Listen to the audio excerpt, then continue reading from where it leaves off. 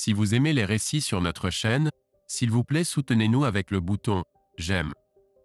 Merci. Le jardin ensoleillé était déjà animé de bavardages et de rires lorsque j'ai franchi la grille blanche en piquet, mon mari Daniel me suivant de près. Balayant la foule de visages familiers, mon regard s'est posé sur un grand inconnu musclé se tenant près de la table des rafraîchissements. Même de loin, ses traits ciselés et son assurance attiraient l'attention. Waouh, qui est le canon? Les mots ont glissé avant que je puisse me retenir. Daniel a clairement éclairci sa gorge à côté de moi. Je suis juste là, Olivia. Sa voix était teintée d'agacement. Je lui ai lancé un sourire espiègle. Oh, détends-toi, je ne fais que contempler la vue. Une fille a le droit de regarder, non? Daniel a roulé des yeux mais je pouvais voir qu'il retenait un sourire. Eh bien, peut-être limiter l'admiration quand ton mari est à 2 pas. Il m'a serré la main avant de partir saluer les autres invités. Je me suis dirigé vers la table des cadeaux, équilibrant soigneusement le grand paquet contenant l'ensemble d'art coûteux que nous avions choisi pour l'anniversaire de 13 ans de ma nièce Hailey. Le posant, je me suis retourné pour trouver ma belle-sœur Vanessa qui m'observait, un sourcil parfaitement dessiné relevé. Tu as fait une entrée remarquée, Liv. Je vois que tu as remarqué notre nouveau voisin. Ses lèvres se sont courbées en un sourire complice. Nouveau voisin? Tu me caches quelque chose, n'est-ce? Je lui ai donné une tape amicale sur le bras. Dis-moi tout. Il s'appelle Jace.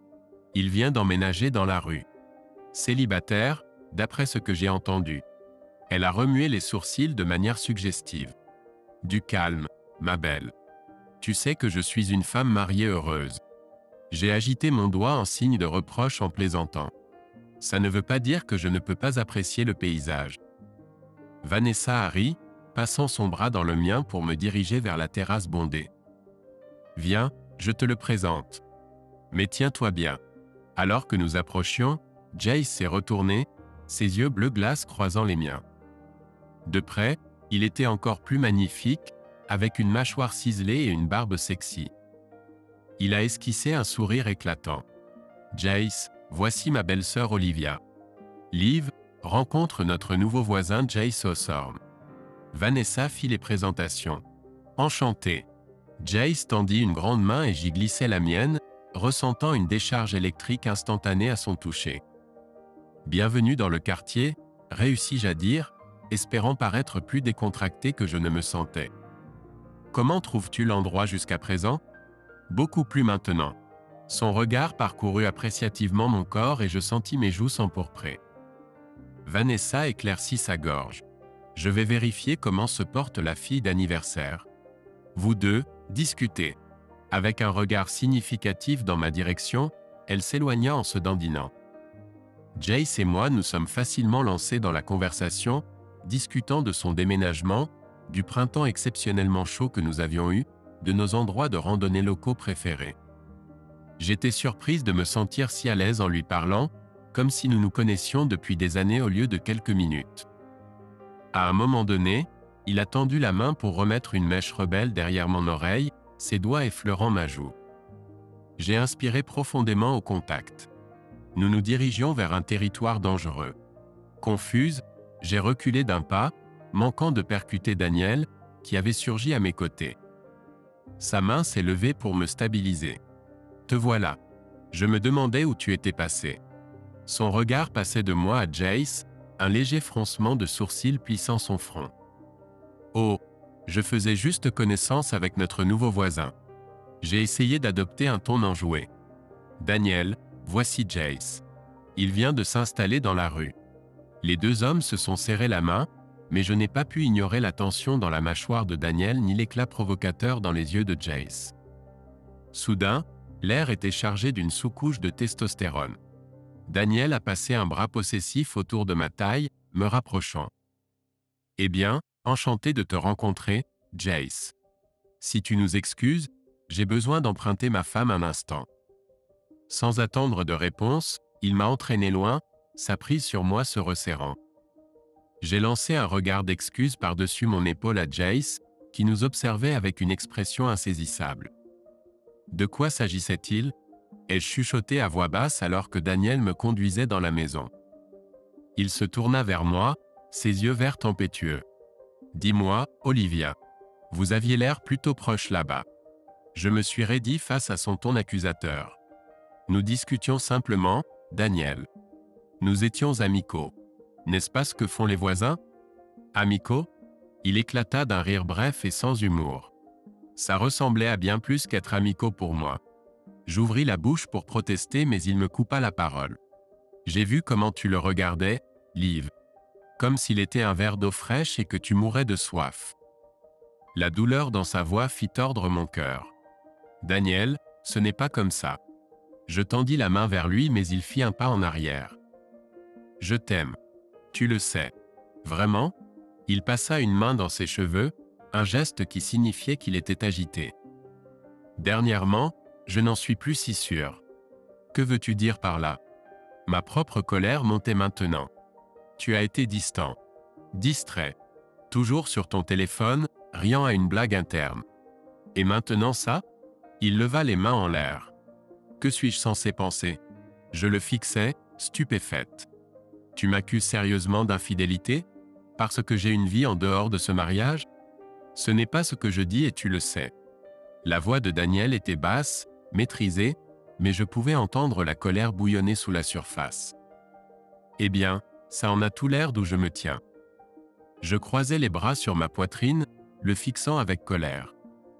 Nous restâmes là, engagés dans une impasse silencieuse, la tension crépitant entre nous. Finalement, Daniel soupira, ses épaules s'affaissant. « Je ne veux pas me disputer, Olivia. Surtout pas ici, pas maintenant. » Il avait l'air fatigué, vaincu. « Passons simplement cette soirée et nous pourrons en discuter davantage à la maison, d'accord ?» Je voulais rester en colère, continuer à argumenter jusqu'à ce qu'il voie à quel point il était ridicule. Mais la lassitude dans ses yeux m'arrêta. Il avait raison, ce n'était ni le moment ni le lieu. « D'accord, » crachai-je, me retournant sur mes talons et sortant de la pièce d'un pas décidé. J'avais besoin d'air, d'espace pour me clarifier les idées. Je me retrouvais à errer dans le couloir, mon esprit tourbillonnant. Comment une innocente flirtation avait-elle pu se transformer en une crise conjugale à part entière? Les accusations de Daniel piquaient, surtout parce qu'il y avait un fond de vérité en elles. Je me sentais agité ces derniers temps, aspirant à quelque chose de plus. Mais cela ne voulait pas dire que je trahirais jamais mes vœux. Perdu dans mes pensées, je ne réalisais pas que j'avais de la compagnie jusqu'à ce qu'une voix grave résonne derrière moi. « Tout va bien? Tu as l'air contrarié. » Je me retournai pour trouver Jace adossé au mur, l'inquiétude marquée sur son beau visage. « Ça va ?» dis-je rapidement, forçant un sourire. J'avais juste besoin d'une minute. Il se détacha du mur, réduisant la distance entre nous. Je n'ai pas pu m'empêcher d'entendre une partie de la conversation. Ça avait l'air intense. Je fis un geste de la main pour écarter ses paroles. « Oh, juste un petit malentendu. Rien de grave. » Jace scruta mon visage, ses yeux bleus voyant bien trop. « Il ne te fait pas confiance, n'est-ce pas? Ton mari. » J'ouvris la bouche pour le nier, mais les mots ne sortirent pas. Parce qu'il avait raison. La foi de Daniel en moi, en nous, était brisée. Et je ne savais pas comment arranger les choses. « C'est compliqué, » dis-je enfin, ma voix à peine audible. Jace fit un pas de plus, sa présence écrasante dans le couloir étroit. Ça ne devrait pas l'être. Sa main vint caresser ma joue et je me surpris à me pencher vers son contact, aspirant au réconfort, à la connexion. À cette proximité, je pouvais voir les reflets dorés dans ses iris, sentir le parfum enivrant de son eau de Cologne. « Jace » soufflai-je, moitié avertissement, moitié supplication. En réponse, il baissa la tête, ses lèvres frôlant les miennes. Chaque fibre de mon être me criait de combler l'espace, de me perdre dans son baiser. Il aurait été si facile de céder, de le laisser effacer la douleur, le doute, le vide lancinant en moi. Mais je ne pouvais pas. Je ne le ferais pas. Rassemblant chaque once de volonté que je possédais, je posai mes paumes sur sa poitrine, le repoussant doucement. « Je ne peux pas, » murmurai-je, ma voix se brisant. « Je suis marié. » Pendant un long moment, il m'a simplement regardé, un mélange de frustration et de compréhension tourbillonnant dans ses yeux. Puis, il a reculé d'un pas, me laissant de l'espace pour respirer. « Je sais », a-t-il dit doucement. « Je suis désolé. Je n'aurais pas dû. » J'ai secoué la tête. « Non, ce n'est pas de ta faute. Je n'aurais pas dû laisser les choses aller si loin. » Un silence gênant s'est installé entre nous, lourd de mots non dits et de désirs inassouvis. Je savais que je devais m'éloigner, mettre de la distance entre nous, mais mes pieds semblaient ancrés au sol. Jace s'est frotté l'arrière du cou, une expression penaud sur son visage. « Écoute, Olivia, je t'apprécie. Beaucoup. Mais je ne veux pas te causer de problème. » J'ai acquiescé, ne me sentant pas capable de parler. Il disait toutes les bonnes choses, se comportait en parfait gentleman. Alors pourquoi une partie de moi souhaitait-elle qu'il jette la prudence au vent et m'embrasse passionnément? Dégoûté de moi-même, j'ai fait un pas tremblant en arrière. Je devrais retourner à la fête. Daniel va me chercher. La mâchoire de Jace s'est crispée à la mention du nom de mon mari, mais il ne m'a pas retenu. Bien sûr. Je te reverrai, je suppose. Oui. À bientôt. Je me suis retourné pour partir, mon cœur lourd dans ma poitrine. J'avais à peine fait 2 pas quand sa voix m'a arrêté net. Olivia? J'ai jeté un coup d'œil par-dessus mon épaule. Oui? Ses yeux bleus plongeaient dans les miens, intenses et impénétrables. Si jamais tu changes d'avis, tu sais où me trouver. Sur ces mots, il s'est retourné et s'est éloigné, me laissant là, le pouls battant et l'esprit en tumulte. Que faisais-je? J'aimais Daniel, je l'aimais vraiment. Nous avions construit une vie ensemble, un partenariat. Je ne pouvais pas tout jeter sur un coup de tête. Mais en regardant la silhouette de Jace s'éloigner, je ne pouvais m'empêcher de penser que je laissais partir ma dernière chance d'une relation extraordinaire. Cette pensée m'a serré la poitrine d'un désir si aigu qu'il m'a coupé le souffle. Clignant des larmes soudaines, j'ai redressé les épaules et suis retourné à la fête. J'ai affiché un large sourire en rejoignant les festivités, riant et discutant comme si mon monde n'avait pas basculé sur son axe. Mais à l'intérieur, j'étais bouleversé. Les paroles de Jace résonnaient dans ma tête, un chant de sirène m'attirant vers les rochers. Si jamais tu changes d'avis. Je ne pouvais pas. Je ne voulais pas. Daniel était mon mari, mon amour, ma vie. Quoi que ce soit avec Jace, ce n'était qu'une simple infatuation. Un moment d'égarement passager. Ça ne voulait rien dire. Mais même en me disant cela, je savais que c'était un mensonge. Parce qu'au fond de moi, dans un coin caché de mon cœur, une voix traîtresse murmurait que peut-être, juste peut-être, Jace avait raison. Peut-être que ça ne devait pas être compliqué. Peut-être qu'il y avait un chemin différent que je devais emprunter. Impitoyablement, j'ai fait taire cette voix, la verrouillant. J'avais fait mon choix, pour le meilleur ou pour le pire. J'étais la femme de Daniel. C'était tout ce qui comptait. N'est-ce pas?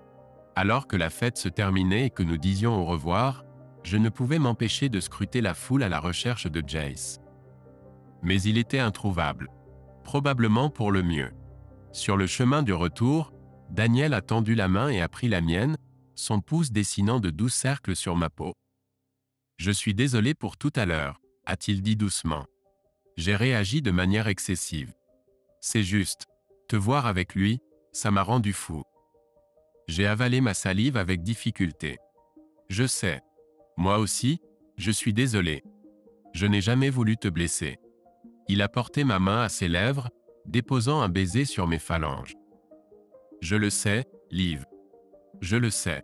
C'est juste parfois difficile, tu sais, avoir l'impression de te perdre. Des larmes me piquaient les yeux. Tu ne me perds pas, Daniel. Je suis là. Il m'a regardé, ses yeux verts empreints de douceur. Promis? J'ai forcé un sourire, ignorant la pointe de culpabilité dans mon ventre. Je te le promets. En arrivant dans notre allée, j'ai chassé les pensées de Jace de mon esprit. J'avais fait mon choix. Daniel était mon présent et mon avenir. Quoi que cela aurait pu être avec Jace, ce n'était qu'une illusion. Un rêve dont je devais me réveiller. Mais alors que je me trouvais allongé dans mon lit cette nuit-là, les bras de Daniel enroulés autour de moi, le sommeil m'échappait. Mon esprit ne cessait de revenir à ce moment chargé dans le couloir, à la chaleur du regard de Jace, au presque baiser qui m'avait laissé fébrile. Et si je l'avais laissé m'embrasser? Et si j'avais jeté la prudence au vent et suivi mon cœur? Agité, je me suis glissé hors du lit, veillant à ne pas réveiller Daniel.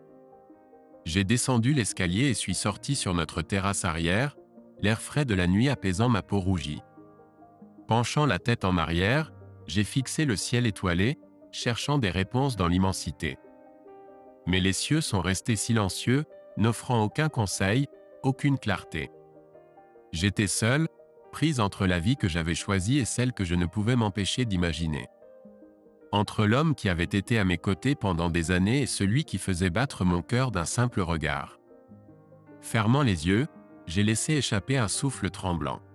Je savais ce que je devais faire. Je devais chasser Jace de mon esprit, me concentrer sur mon mariage, sur l'amour que j'avais construit avec Daniel. C'était la bonne chose à faire.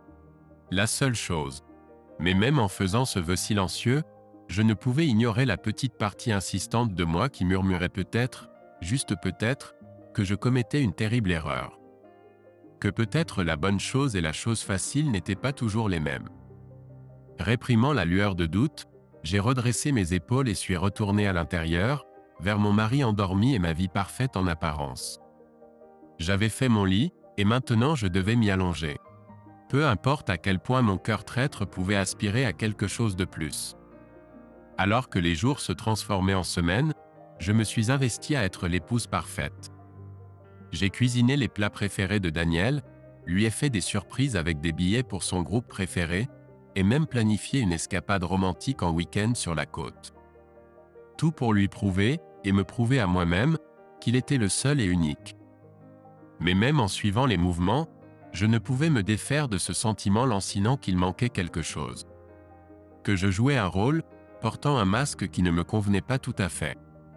Ça n'a pas aidé que partout où j'allais, je semblais croiser Jace.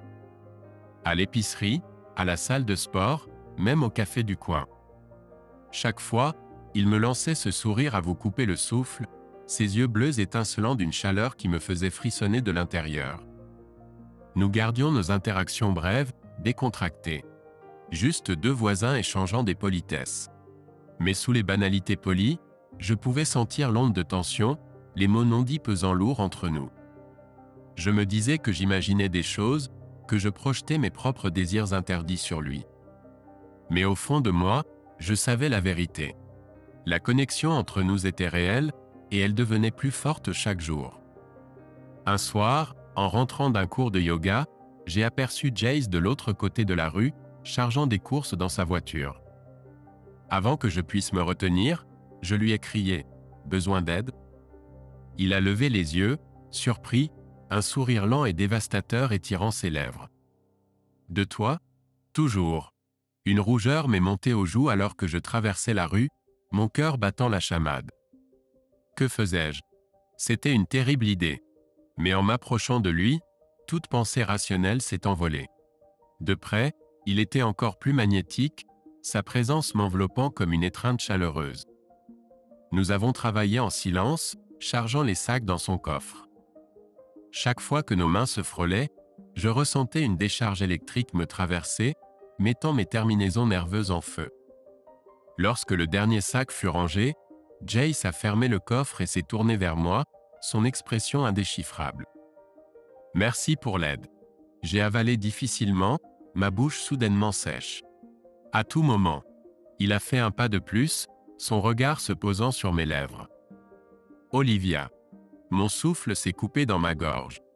La façon dont il prononçait mon nom, telle une prière et une supplication à la fois, a fait fléchir mes genoux. Jace, je ne savais pas ce que je voulais dire. Que nous ne pouvions pas faire ça. Que je le voulais plus que quiconque auparavant. Que j'avais peur de l'intensité de mes sentiments pour lui. Mais avant que je puisse trouver les mots, il a réduit la distance entre nous, ses mains se levant pour encadrer mon visage. « Dis-moi d'arrêter, » chuchota-t-il, son souffle chaud contre ma peau. « Dis-moi que tu ne ressens pas ça aussi. » Je savais que je devais le repousser, savait que je devais retourner en courant vers la sécurité de mon mariage et ne jamais regarder en arrière. Mais à ce moment-là, avec son corps pressé contre le mien et ses yeux plongeant dans mon âme, je ne pouvais pas me rappeler pourquoi. Je ne peux pas, ai-je soufflé, mes mains se crispant dans sa chemise. Je ne peux pas te dire d'arrêter. Avec un gémissement, il captura mes lèvres avec les siennes, le baiser me brûlant jusqu'au fond de moi. Je fondis en lui, mon corps se moulant au sien comme si nous étions deux moitiés d'un tout. Le reste du monde disparut alors que nous nous perdions l'un dans l'autre, nos baisers devenant plus pressants, plus désespérés. Ses mains parcouraient mon corps, me mettant en feu à chaque contact. Une partie lointaine de mon cerveau hurlait que c'était mal, que je trahissais tout ce en quoi je croyais. Mais le reste de moi s'en fichait. Tout ce qui importait, c'était Jace, la sensation de lui, le goût de lui. Ce n'est que lorsque le klaxon d'une voiture retentit, nous séparant brusquement, que la réalité s'est imposée à nouveau. Je le fixais, ma poitrine haletante, mes lèvres gonflées par ses baisers. Mon Dieu, chuchotai-je, l'horreur m'envahissant alors que la gravité de ce que j'avais fait me frappait. Qu'ai-je fait? Jace tendit la main vers moi, ses yeux suppliants. Olivia, attends. Mais je reculais déjà, secouant la tête. Je ne peux pas. Désolé. Je ne peux pas faire ça. Me retournant sur moi-même, je m'enfuis, les larmes brouillant ma vision tandis que je courais. Je ne m'arrêtais que lorsque je fus de retour chez moi, la porte fermement verrouillée derrière moi. M'effondrant au sol, je cachais mon visage dans mes mains, des sanglots secouant mon corps. Qu'avais-je fait? Comment avais-je pu perdre le contrôle de moi-même ainsi? J'aimais Daniel. C'était mon mari, mon partenaire, mon meilleur ami. Je lui avais fait une promesse, celle de renoncer à tous les autres. Et j'avais rompu cette promesse de la manière la plus odieuse qui soit. Le dégoût de moi-même monta comme un bile dans ma gorge. J'étais une personne terrible, une femme égoïste et faible qui ne pouvait pas tenir ses promesses. Je ne méritais pas l'amour de Daniel, sa confiance. Mais même en me noyant dans ma culpabilité, je ne pouvais m'empêcher de penser à Jace. La façon dont il me faisait me sentir, comme si j'étais enfin éveillé après une vie entière de somnambulisme. La façon dont son toucher enflammait mon âme.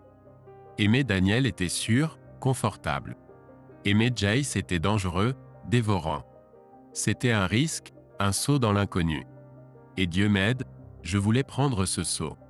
Pendant des jours, j'ai agonisé, déchiré entre ma tête et mon cœur.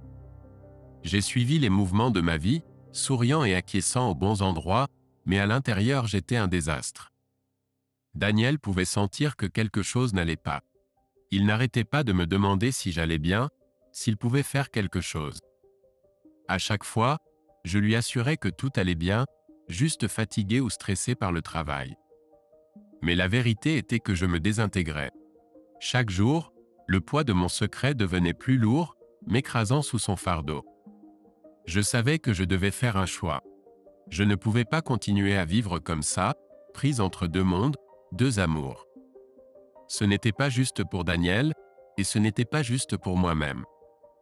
Alors une nuit, après que Daniel se soit endormi, je me suis glissé hors du lit et suis descendu au salon. Avec des mains tremblantes, j'ai sorti un stylo et du papier et j'ai commencé à écrire. Cher Daniel, je ne sais pas comment te dire cela, alors je vais juste le dire. Je suis tombée amoureuse de quelqu'un d'autre. Je n'ai jamais voulu que cela arrive, mais c'est le cas. Et maintenant je dois être honnête avec toi et avec moi-même. Tu es un homme extraordinaire, et tu mérites tellement mieux qu'une femme qui ne peut pas te donner tout son cœur. Tu mérites quelqu'un qui t'aime complètement, sans réserve ni regret. Je pensais pouvoir être cette personne, mais j'avais tort. Je tiens profondément à toi, mais je ne suis pas amoureuse de toi.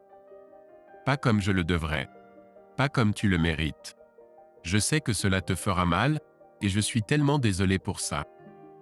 La dernière chose que j'ai jamais voulu était de te causer de la peine. Mais je ne peux pas continuer à faire semblant, ne peux pas continuer à vivre un mensonge. J'espère qu'un jour, tu pourras me pardonner. Que tu pourras trouver quelqu'un qui t'aimera comme je n'ai pas su le faire. Comme tu mérites d'être aimé. Je veillerai toujours sur toi, Je chérirai toujours le temps que nous avons passé ensemble.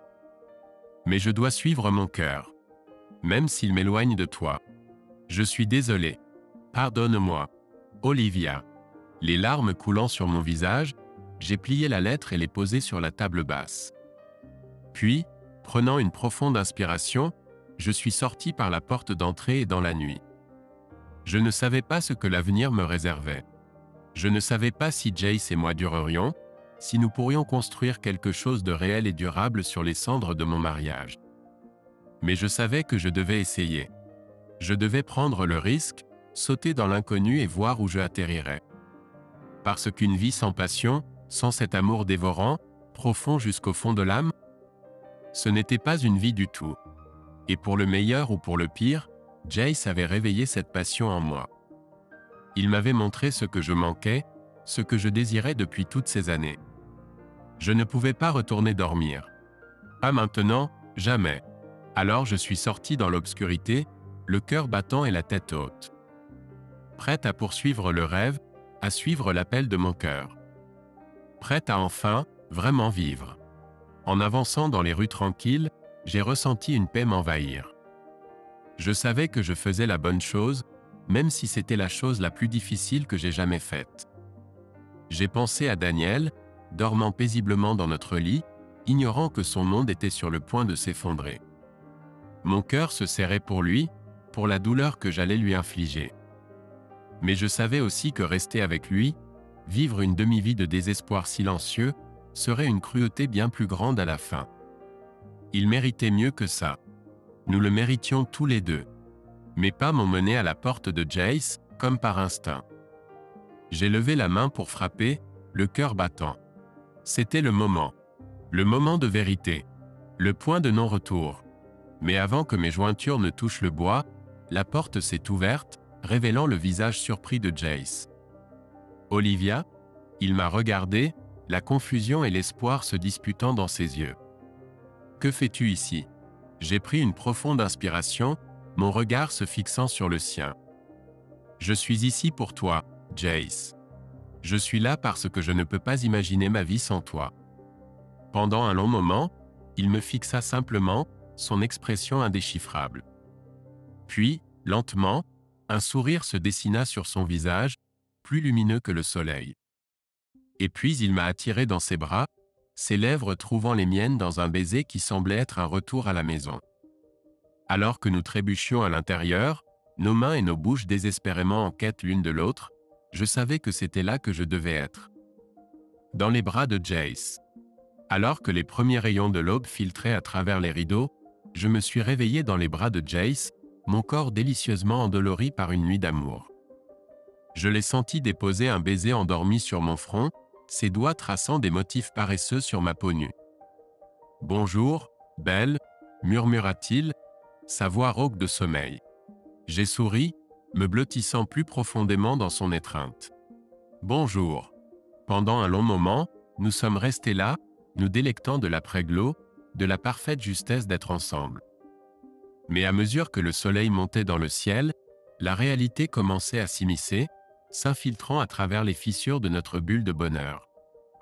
Nous avons pris notre temps pour nous habiller, volant des baisers et des caresses, aucun de nous ne voulant rompre la bulle de notre nuit parfaite. Mais finalement, nous ne pouvions plus repousser l'inévitable. Les semaines suivantes ont été un tourbillon de douleur et de chaos.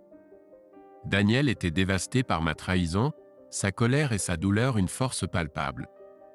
Nos amis et notre famille étaient choqués, certains se ralliant à son côté, d'autres me désignant comme la méchante de l'histoire. J'ai tout encaissé, les reproches et les jugements, les chuchotements et les regards. Je savais que je le méritais, savais que j'avais brisé des vies et des cœurs sur mon passage.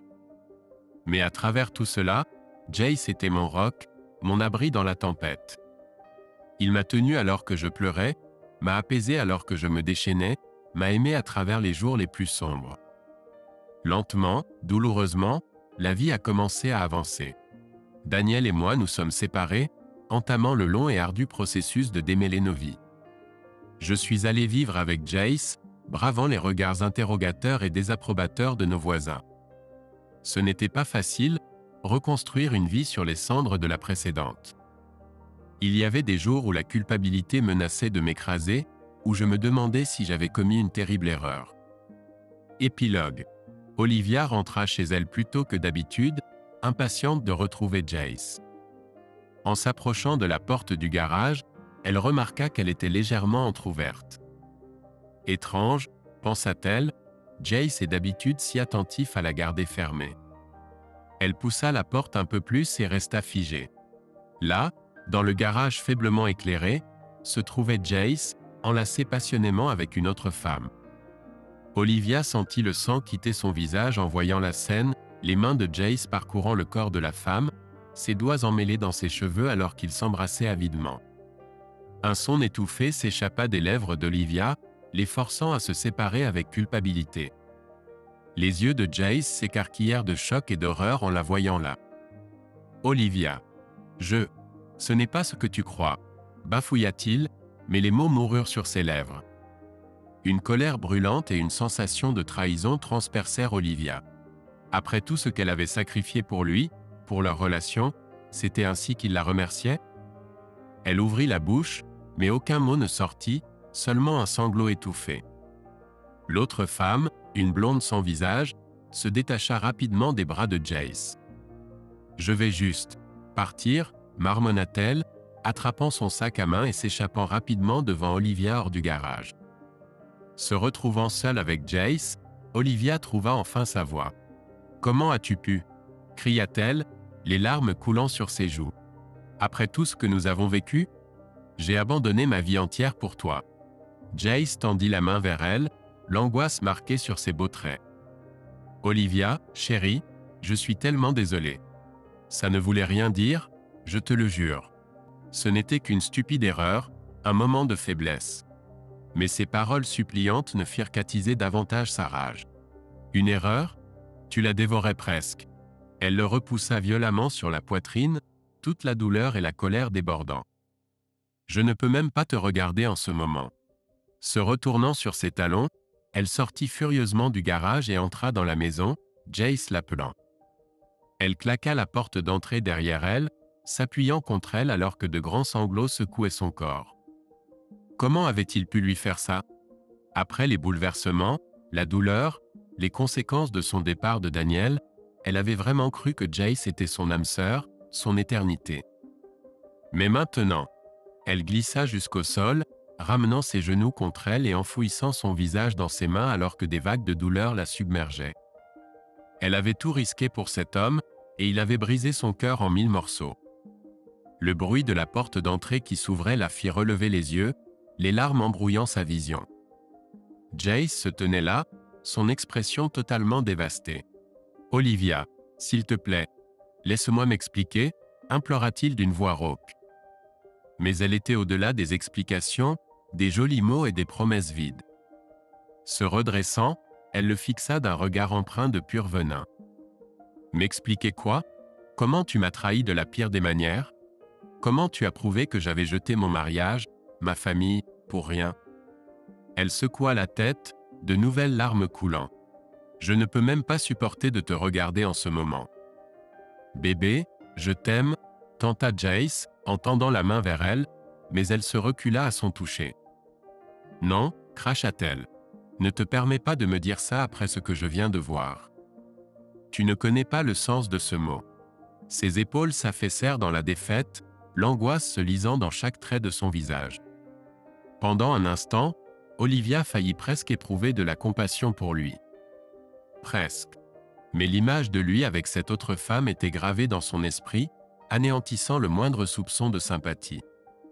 Avec un regard de pure répulsion, elle le dépassa et se dirigea vers l'escalier, ayant besoin de s'éloigner le plus possible de lui. « Où vas-tu » lui cria-t-il, la panique tintant sa voix. Elle marqua une pause sur le palier, le dos raide. « Pour faire une valise.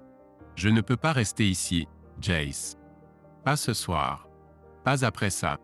Olivia, s'il te plaît. » Sa voix se brisa sur un sanglot. « Ne pars pas. Ne me quitte pas. » Mais elle était déjà en mouvement, disparaissant dans le couloir sans jeter un regard en arrière. Elle avait fait son choix, avait choisi cette voie. Et maintenant, elle devrait vivre avec les conséquences. Tout comme elle l'avait fait cette nuit fatidique il y a plusieurs mois lorsqu'elle avait quitté Daniel. Sauf que cette fois, il n'y avait pas de grande notion romantique de suivre son cœur. Cette fois, il n'y avait que le goût amer de la trahison et la dure réalité que peut-être, juste peut-être, elle avait commis une terrible erreur. Encore une fois,